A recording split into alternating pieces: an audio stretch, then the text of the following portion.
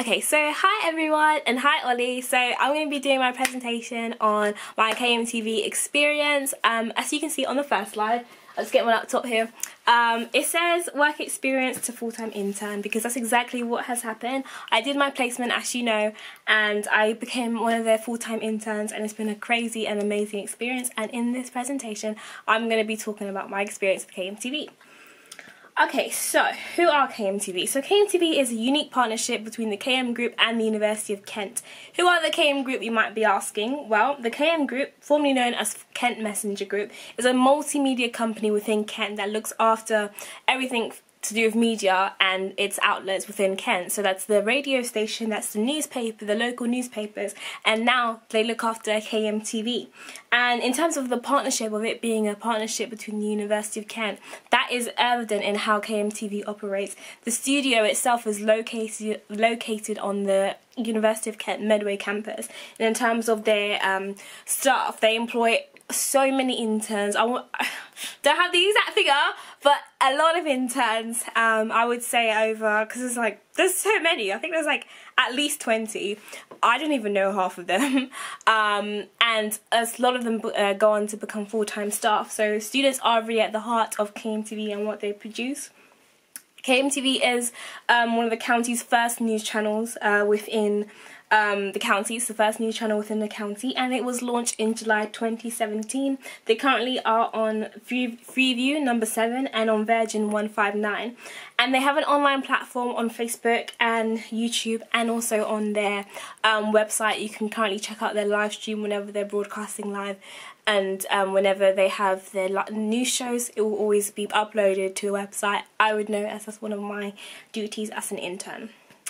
So let's meet the team. Okay, so it does take a village. It really does. So as you can see in the PowerPoint, the person in the middle is Andy Richards. He's the editor-in-chief. He's responsible for the managerial position in terms of the station and overseeing the station. And he's always busy because he's always in meetings and you know, brokering deals and trying to elevate KMTV to get to, you know, high heights. And then you have the people that look after the show itself. As you can see, they're in the little bubbles on the next to Andy. The person of most importance there is Louisa Britton, who's a senior news editor, who's responsible for producing the Kent Tonight Show, which is the news show. And everybody else in the bubble, they are reporters who either look after sport news or local affairs or political news, and Louisa's job is to fact check and to make sure, you know, the stories are in on time, because they have I think they have a 4 o'clock or 5 p.m. deadline for when things are supposed to be in, so the show can run smoothly.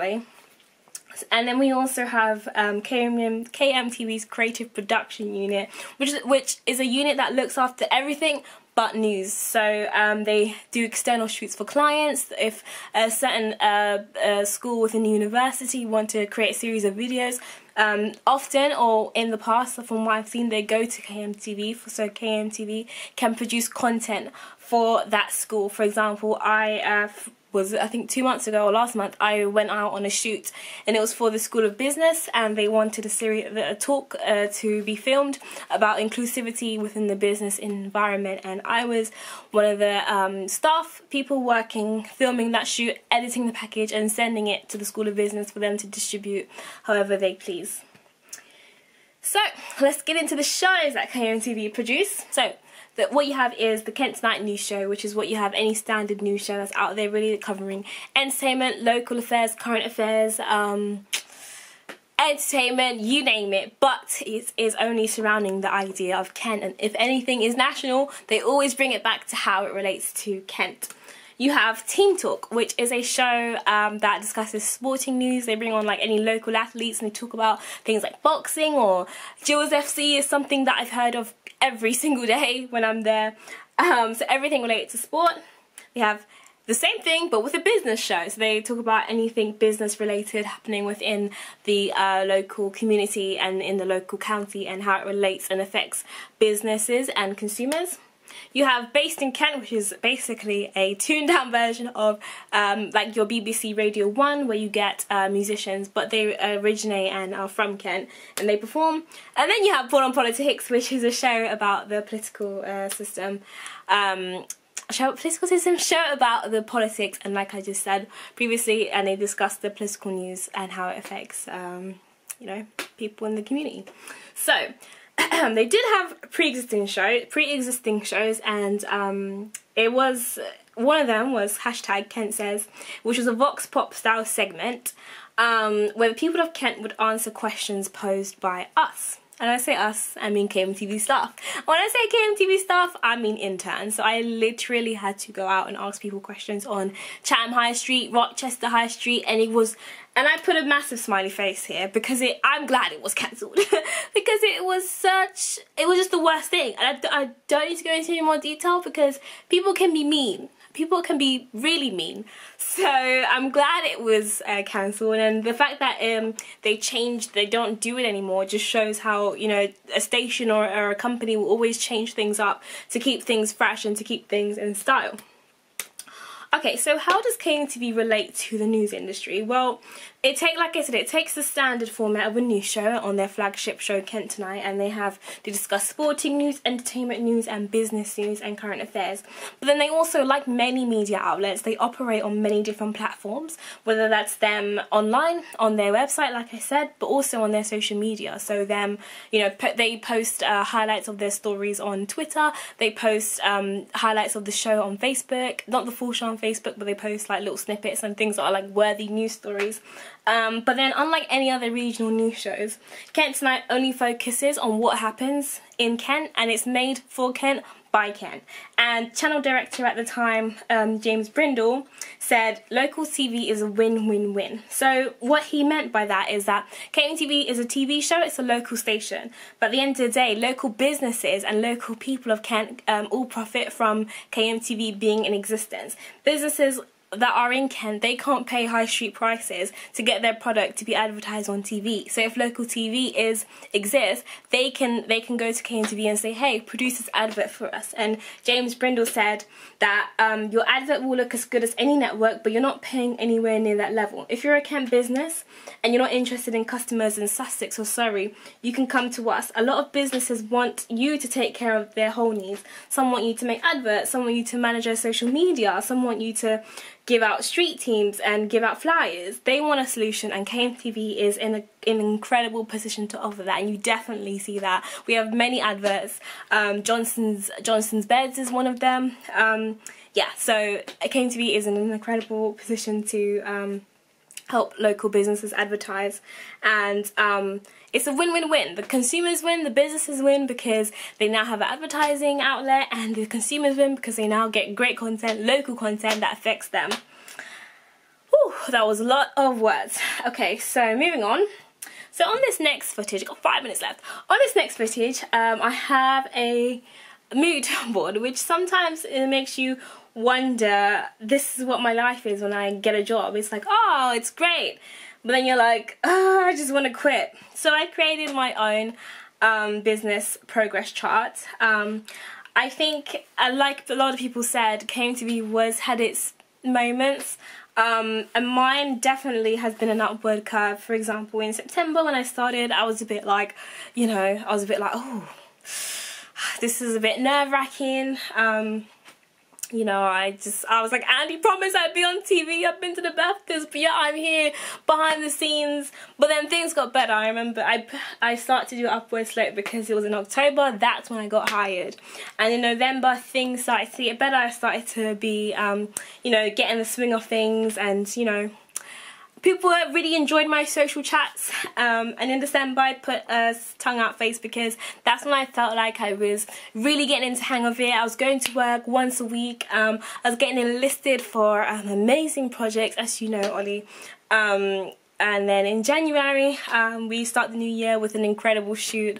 I wasn't in the newsroom anymore. I got an upgrade just for that 2 weeks where we would spend work going to different places within Kent and filming. And then in February, I got enlisted in the production team where I would do different shoots. I would help, like I was saying about the business, I would go out on clients, would go out for clients and film and edit packages and interpret briefs briefs and send it back to them, have more information in the next slide of what I did. And in March I just put a, you know, the slip keeps going up, and I just put a smiley face, because it's, even though the coronavirus has ruined everything, it's still been pretty great. So, my experience so far, as you can see, these are my different roles that I do. As a production intern, I assist on external shoots when needed. I've been a camera operator for live broadcasts. I edit packages on Final Cut Pro, cutting clips, interpreting briefs, and music sourcing and basic colour correction. And I also contribute to the social media, which is something that I take upon myself to do. It's not something they necessarily ask, but I just, if I'm on a shoot, I'm like, oh, I'm like, Cameron, can I create content? And he's like, yeah, sure, like post on Instagram. And that has been really helpful, you know, really it helps people know what the cool things that KMTV do, and I'm glad I can contribute to that. And then here are some of the things that I do as a journalist. Partake in scripted and non-scripted two-way discussions on TV, which is social chat and KM chat. I find and source these stories for the social chat and the KM chat, and I edit these videos for social media, whether that's on Facebook, Instagram, on Twitter, and I do some guest managing, which is looking after guests and making sure they feel welcome. So here's an example of my work with social chat. Just gonna play that. So my second story is that today actually Twitter was down. It was a hashtag that was trending. Whoa, this is insane. Humpback whale spotted in the River Thames. I hope this lost Leviathan finds its way back to the open sea. Seagulls are like the bane of all of our existence here in Kent, and a shop owner actually had to fork out £400 because people are trying to like throw stuff to, like, you know, destroy the seagull. So something else that was trending on social media was spooky as well. It was a hashtag, things you were never meant to know. So we see the cows, it's so cold outside that the cows are flocking to car engines to get. It's Pancake Day, so it's a wonderful day where we get to celebrate pancakes, and our friends over at KMFM were setting the fire alarm off whilst they were making pancakes, which like, yeah, we were talking about this earlier, and you disagreed with my option, because I said just lemon and sugar, which I think we have here, although that pancake looks really wrong. I didn't think it looked that bad. I don't know, it looks a bit burnt. Yeah, it does. But it looks more like an omelette. But lemon and sugar is a bit basic. Yeah, but that's what makes it quite nice. Whether you can get Nutella, peanut butter, fruit. I think there's a fruit one that's going to come Yeah, but then Nutella is just a bit stodgy, isn't it? I like the zestiness. But then the worst one of them all is, and it's going to come up soon, is the ketchup I'm judging pancake. That is disgusting. Is the ketchup pancake. It's National Chocolate Day, and it's Monday as well. So yeah, it's a day for people who love chocolate to celebrate chocolate, guilt-free. And so I wanted to ask you, Keelan, what's your favourite chocolate? Favourite chocolate, a little bit controversial, it is actually Milky Way, which I don't really know why. What's in the inside? There's so many people. What is that? Caramel? I don't know. No, it's not caramel, it's just some kind of... It's weird. nice texture is what I would say, yeah. Weird texture. What would you go for? I like Snickers. I really like Snickers, yeah. I like them all. Terrible shout. I can't pick a favourite. That's like a bouncer.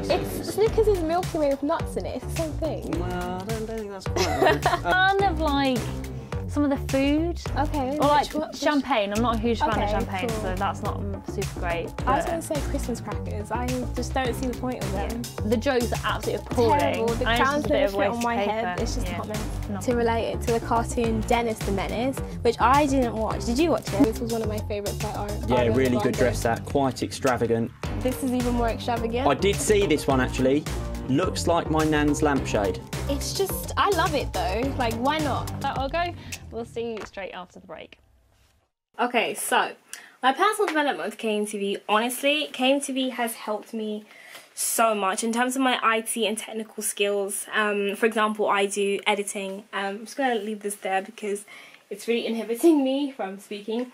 For example, I do a lot of editing with KMTV now that I do their production unit, and the things I've learned in terms of visuals and cutting stuff together and interpreting a brief that Cameron, the producer, gives me, and then I do what he tells me to do, and then he'll tell me, oh, like, do something else, or like, do this, or oh, that was good, but also add this. Like, it's helped me grow so much, and everything I've learned with sound editing and color correcting. I don't know if you know, Ollie, but that stuff, like, in the past when I would have to do it, if it's in my personal project, I would be like, I'm not a sound person, I'm not a colour person, don't want to do it, I will pay someone to do it. But now me doing it at KMTV has taught me so much, and it's helped me understand how to do these things in terms of sound and colour, and also to apply that to my own work.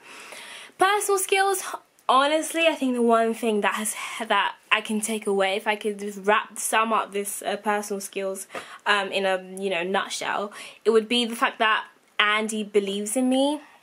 It's to know that somebody believes in my worth. For example, there was a documentary that they were producing, and he believes in me to produce and present that documentary, and he gave me that opportunity. And I'm just like, mate, like I just be doing. I'm just being me, and it's the fact that I have something to offer, and that has just boosted my confidence, and I will take it into the working world. And whether I stay at KMTV or I don't stay at KMTV, like, it's just so nice to know. In terms of my planning and organisational skills, punctuality, don't come for me, please. I'm sorry I was late to most of your lectures, but in terms of KMTV and other things, it has taught me, because it was one shuttle bus you had to get. If you miss that, it's a wrap. So I would always make sure to get that bus, and just the idea of just getting up and dressing up to go to work just made me really happy.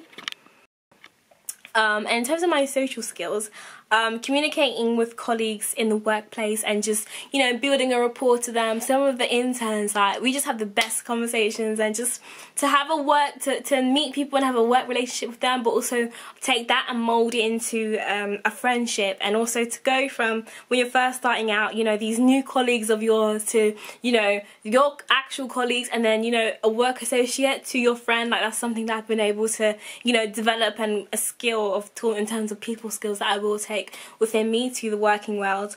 And also just teamwork and skills. I can't say that everybody's my best friend in the office. I have had, one or two people that I work with that we do have a bit of personal history, but I've learned and I've had the experience of not letting that history or any personal problems influence your work, because at the end of the day, like, that doesn't speak much about your character, and it's not fruitful in the workplace. So I've been challenged, I've been challenged in that way, and I've had to, rise above the pettiness and be professional. So I've definitely grown as a person in terms of that. And also just working in a newsroom has just made me become better informed and just more educated. I was not someone who did social media or did news before or read the news much, but when you work in a newsroom, it's in your ear all the time, and because of this I'm able to have more intelligent conversations and talk about Brexit and politics and the coronavirus in a way that I probably wouldn't do had I not been working in a newsroom. Okay, so in terms of my future career and how KMTV has helped me, I'm just going to move the slide. Obviously, it's given me transferable skills and the knowledge of live television. And I say this because even though it's not the most, it's not the BBC, but it's a great format of how live television operates, how you have things like talkback, and how, you have this group of people that make a show happen. Everything I've learned through working at KMTV I feel like has given me a foundational knowledge of what it is like, what it will be like, or what it might be like to work in a newsroom. And it's definitely it's inspiring, because it's like I like this environment. I would love to work in this environment, and like I said, it's given me a renewed sense of confidence, knowing that I do have talent and I do have worth, and I'm talented, and it's been really nice to have that, and that's a great confidence boost that I'll definitely take forward with me. And everything I've learned, with the editing wise, in terms of my organisational skills, knowing, having a job itself and planning around that, not the other way around and saying, oh, I can't do this because of my job, or let me cancel my job. It's no, you have a job, you are on a contract, and let me work around that. So I've learnt so much with my placement at KMTV, and I'm really, really happy for the confidence boost that it's given me. And yeah, I feel like I don't want to leave. I can't wait till this is all over and I can go back to work with my work family. But yeah, that's been my presentation on KMTV. I really hope you enjoyed it, and yeah, that's it. Thank you for listening.